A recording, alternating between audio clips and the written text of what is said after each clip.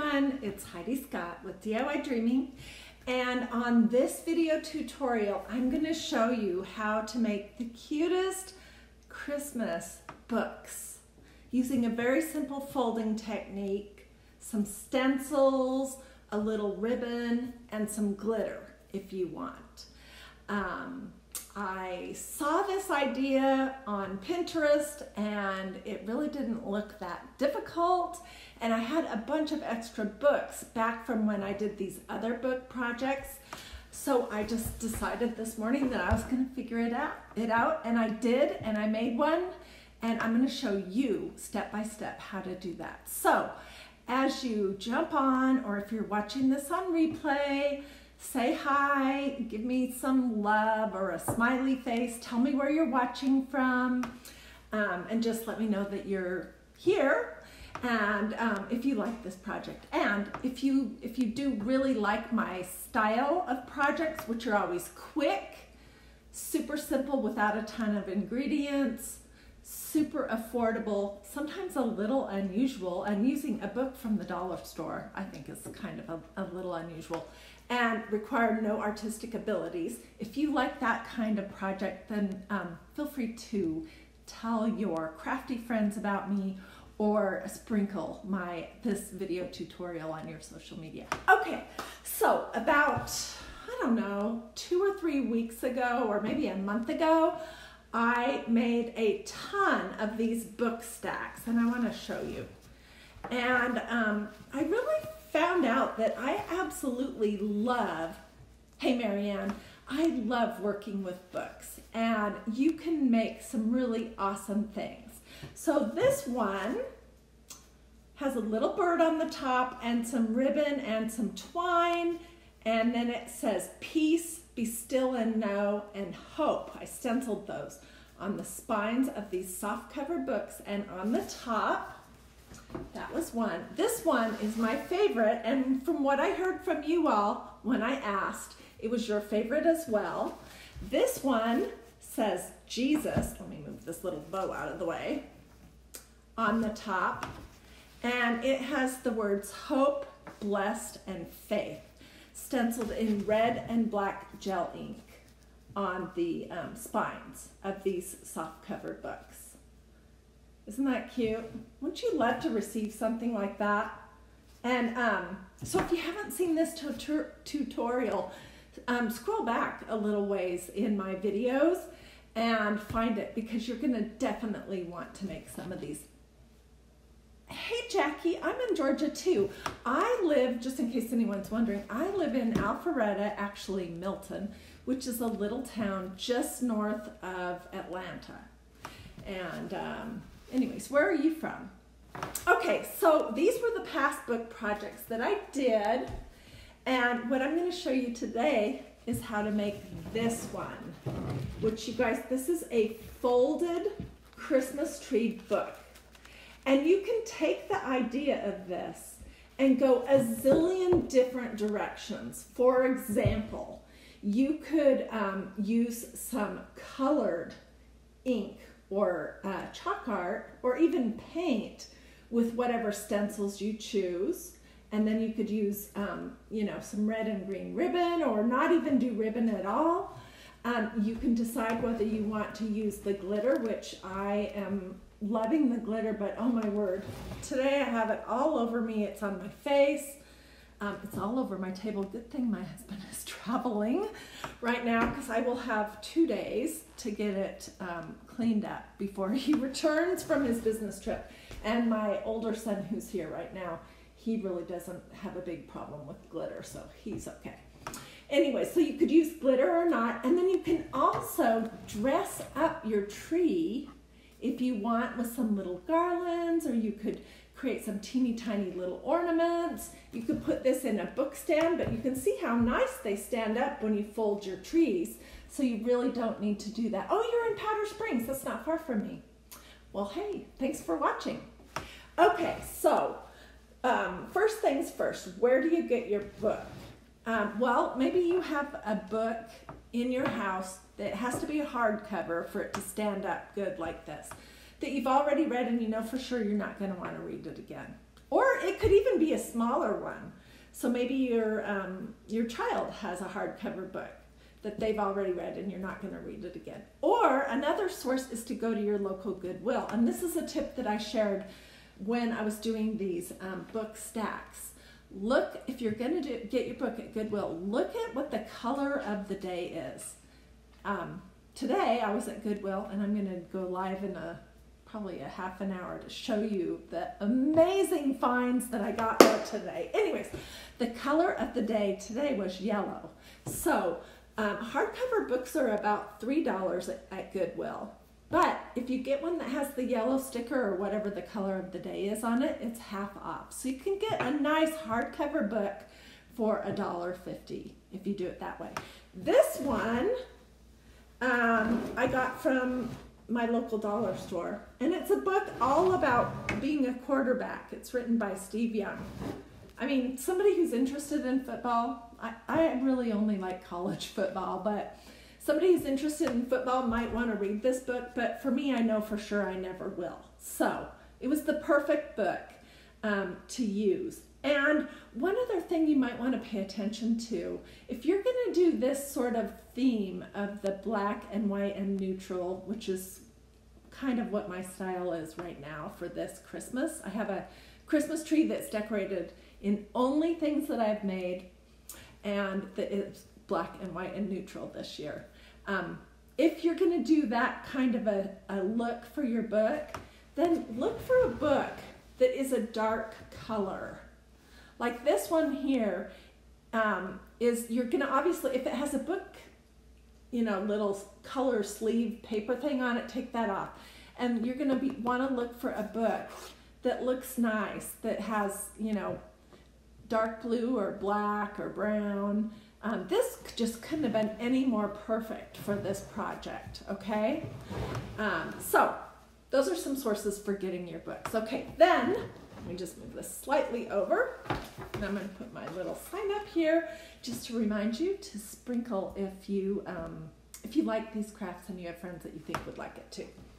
Okay, so this is another book that I have. I don't love the color of this book, but it was also from the dollar store, and I'm going to show you step by step how to do it, how to get started. Okay, so the first thing you're going to do is open your book and sort of bend this little back area a little bit. I just sort of stumbled into that as I was making this one right here. I didn't see any instructions that said to do that, but it does make it easier. And then you're going to look to see how many pages are in your book. This book has 420 pages, so I'm going to start somewhere in the middle, which would be at page about 210, okay? And the folding is super simple. Here's one other tip I want to share with you. If you're going to do this technique, it's best to not have fingernail polish on unless you have some real good clear coat over the top of it, because you don't want to get fingernail scuff marks from your painted fingernail polish all over. And that happens to me a lot.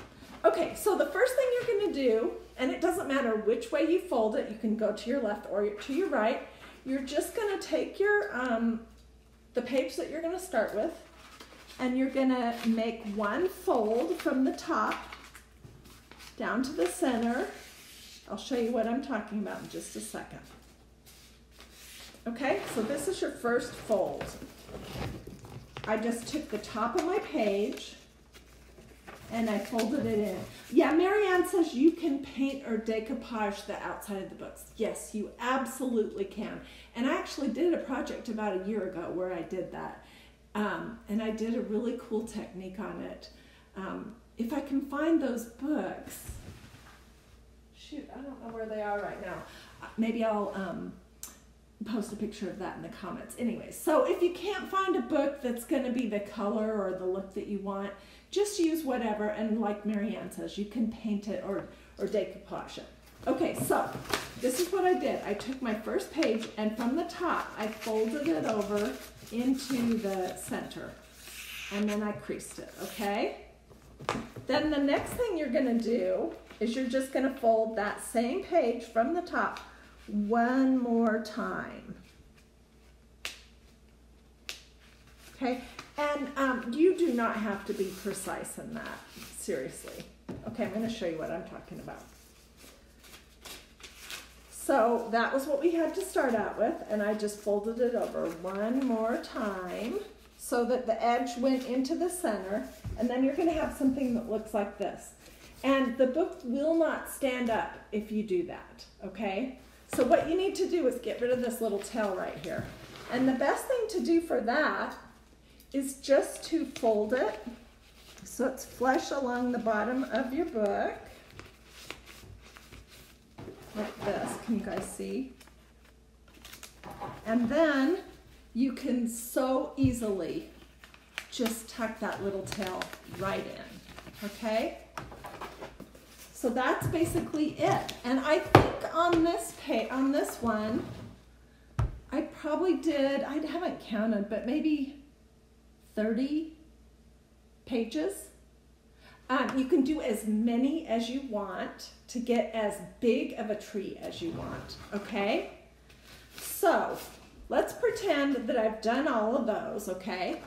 And let's talk about what your next step is going to be. Well, the next thing is you're going to put a stencil on both sides.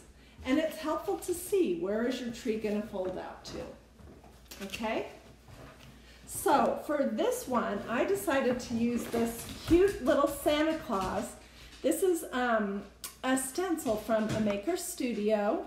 And I think in the little blurb that I wrote about this tutorial, I included a link to the mesh stencils. So you can go take a peek. They have some all year long stencils. They have some really fun seasonal stencils. And then they also have some really awesome Christmas stencils.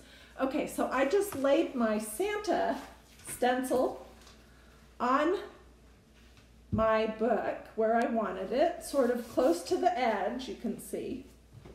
Okay, and these mesh stencils are adhesive, which makes them super easy to work with. And then I just used some of this Maker Studio black gel art ink, which I also included a link for that in the little blurb. And I just pushed the ink through the holes on my stencil. Okay, so I did know when I was doing this side that I thought at that point that I was going to want to do a ribbon border. And so you can kind of see I didn't start him right at the very edge. I scooted him over a little bit. Can you see what I'm saying? So I didn't care if the ribbon covered just a little bit of his side. This is completely up to you how you want to do it. Oh gosh, now I have gel ink on my face. Lovely.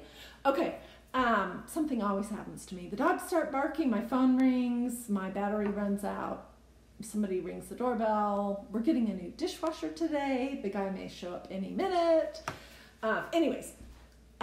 Okay, so you can put your stencil wherever you want it, depending on kind of what you have in mind. And you guys, this book was $1, so if I completely wrecked it, it's no big deal. It was a good practice to do it. And then I decided that I was going to put a stencil at the top on the other side, and I knew kind of where my tree would be, and that it would be okay if this says Merry Christmas, if my tree cut off just a little bit of the seed.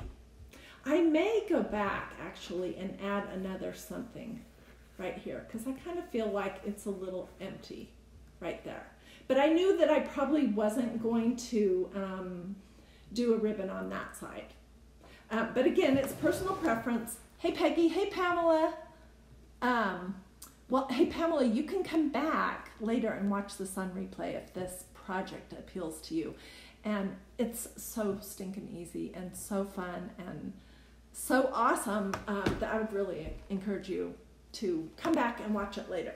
Okay, so the first thing you're going to do is stencil either side of where your tree is. Again, we're pretending that I've done all of these, okay?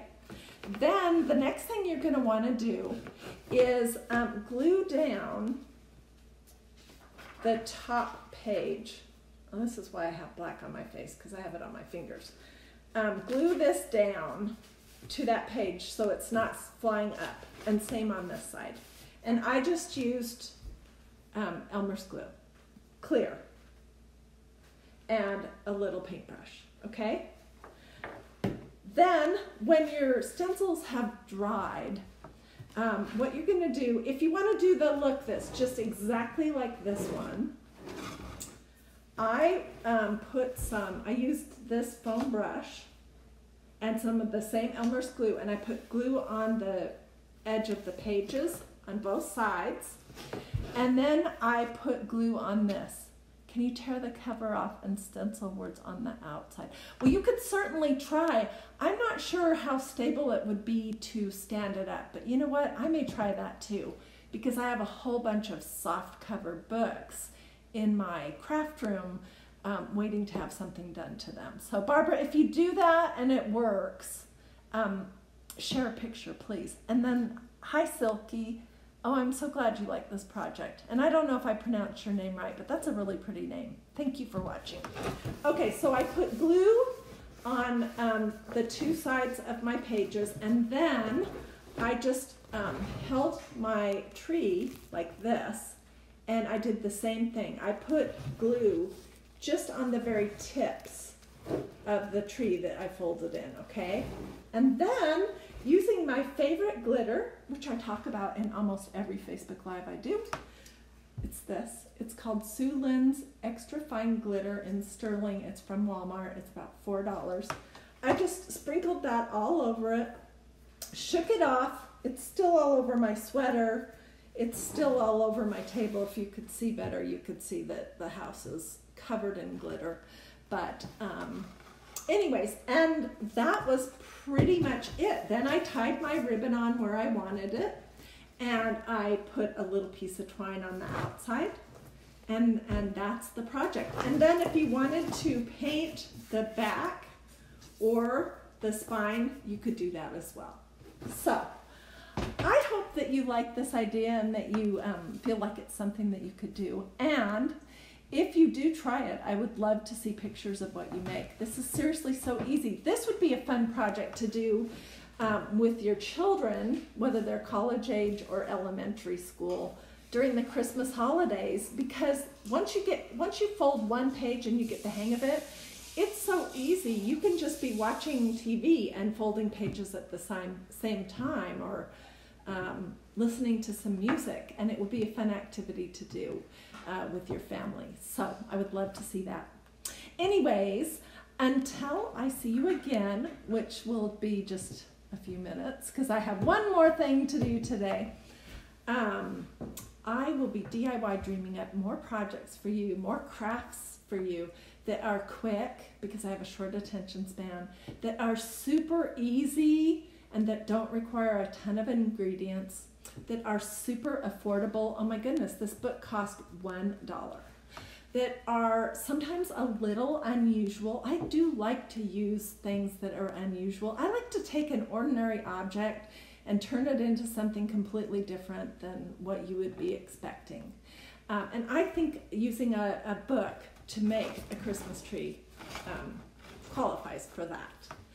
And then I love to do projects that don't require any artistic abilities. And when you use stencils and gel ink, the stuff that you can get that I've used on this project, it makes it so super easy. You don't have to be artistic or even crafty to do this project.